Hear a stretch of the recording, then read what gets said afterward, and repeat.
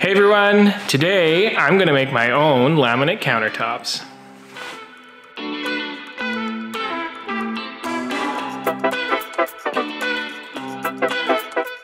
We decided to make our own countertops, and there was a couple reasons why we wanted to do this. First, the biggest one is I like to save money, and if I did it myself, I figured I could get exactly what I wanted and save a bunch of money. And second, I like to DIY, so why not make your own countertops? For materials, it's actually pretty simple. We picked up some laminate from our local hardware store. I believe it was a 5-foot by 12 or 16-foot roll that we could cut into the sizes we need. And then for the actual base, it's gonna be MDF and a little bit of pine board for the structure that the laminate will glue to. And then you use contact cement to glue it all together. All right, so I'm gonna go and get started and build some countertops. DIY laminate countertops is definitely an affordable countertop option that you can do at home. We have done DIY laminate countertops a couple times now, including in our laundry room and in our RV kitchen. We've always been really happy with the results, so we're going to share all the tips and tricks that we've learned along the way.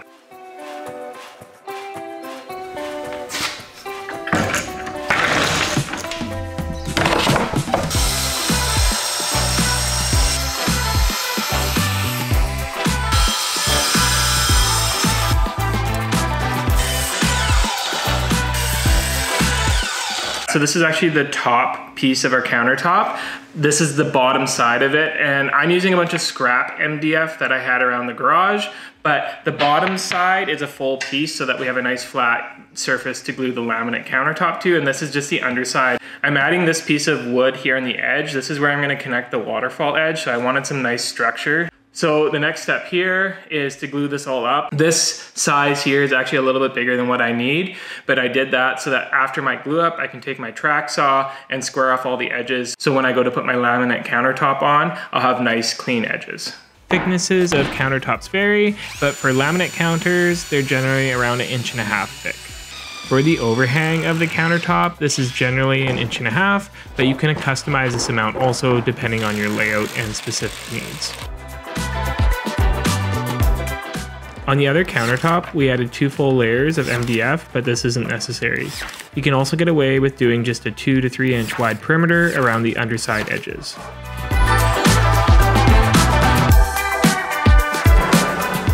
So, the countertop, we're just trying to fit it. I do it this way because if your wall isn't square to the cupboard, even if you cut this as a square slab and then you go to slide it up, or sometimes walls will have a slight bow to them, then you can scribe it. I only want like 1/8 of an inch overhang on this edge. So I'll scribe this line here and then add 1/8 of an inch to it in the shop, and then that should give me this depth, this line by 1/2 inch, and cut it out, and then it should slide tight in the wall. Then once we get it to slide tight to the wall, make sure this line is good and see if I have to take any out. If that's good, then we can cut the front off and we'll have a perfect fit.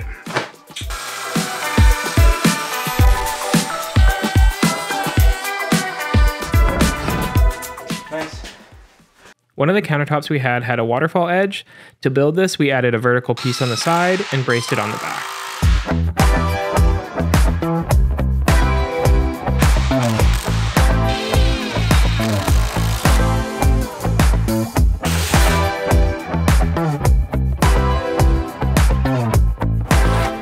Start by cutting all your laminate down to the size of your countertop, adding 1 to 2 inches of overhang on all the sides.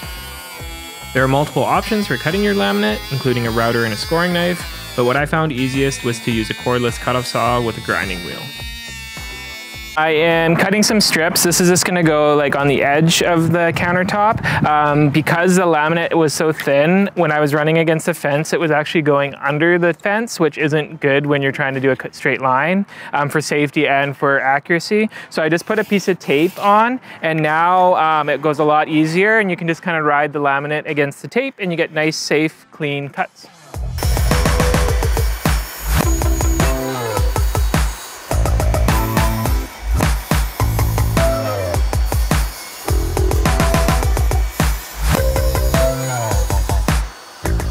My next step is to add the laminate to these surfaces. I don't have a piece that's big enough to kind of wrap the whole thing, so what I'm gonna do is have these strips and I'm gonna miter them on my miter saw, and then have it glue up like this with a 45, and then have one on the bottom with a 45 that meets, and I think that should give it a really nice finish and looks. We have our pieces cut, and we are ready to attach them to our countertop. So the first step to that is to take some contact cement and apply it to these faces here, and then let it sit for 15 minutes, and you're gonna know when it's ready when it kind of goes from the glossy color from when you first apply it to a dull color. Don't forget, if you're using contact cement, you should be using a respirator because the fumes are not good for you.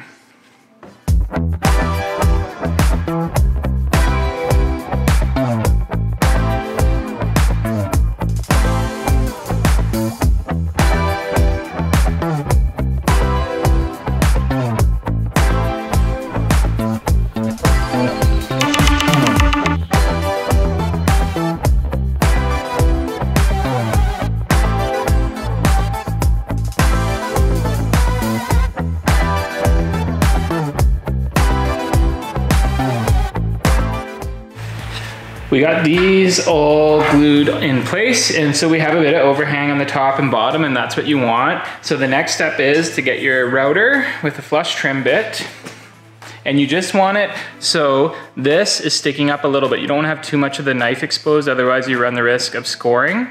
So you just have a little bit sticking out, and then you're gonna run counterclockwise around your piece to get rid of all the excess material.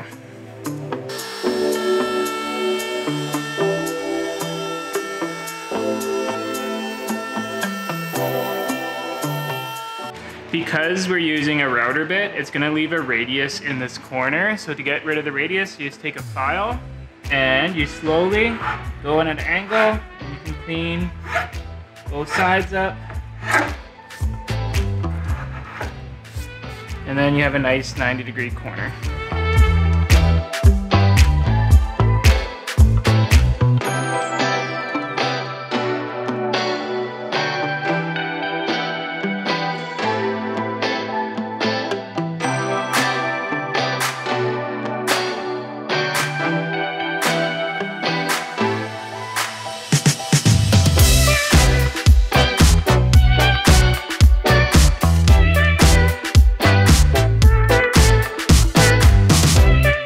When you're trimming the laminate on the top of your countertop, you want to be careful to use the correct bit so you don't damage the edges of laminate you've already added.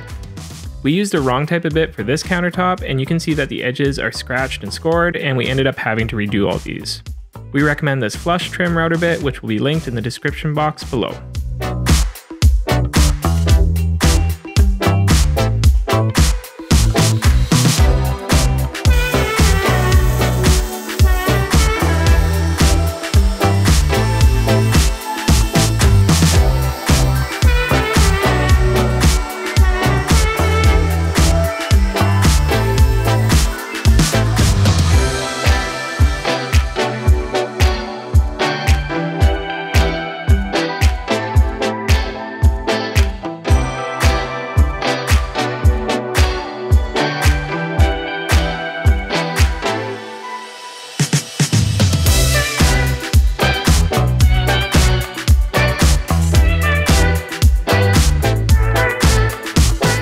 Another trick that helps when cutting the edges of the laminate is to add a little bit of Vaseline.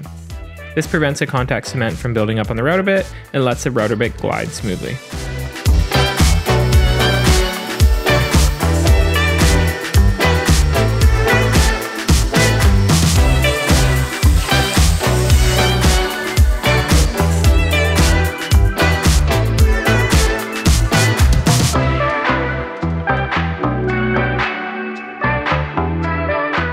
If you're working with larger or more intricate pieces of laminate, you may need to consider putting something between your layers of contact cement before you adhere everything.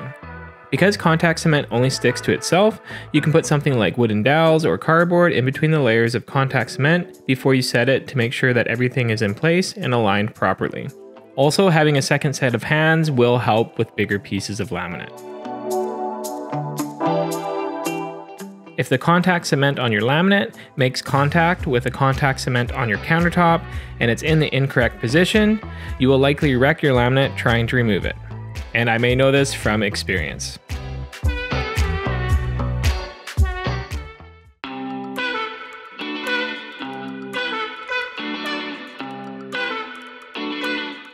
We were really happy with how these countertops turned out. It was affordable, custom to the space, and definitely worth the time to DIY. If you have any questions, make sure to leave them in the comments below, and make sure you subscribe for more great budget-friendly tutorials.